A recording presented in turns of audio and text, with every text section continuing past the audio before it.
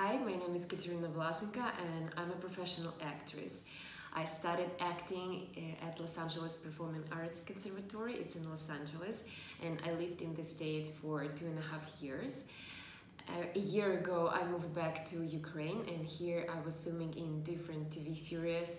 Recently I filmed in a feature film. It's a thriller, and very soon it's gonna come out, and I'm very excited about it.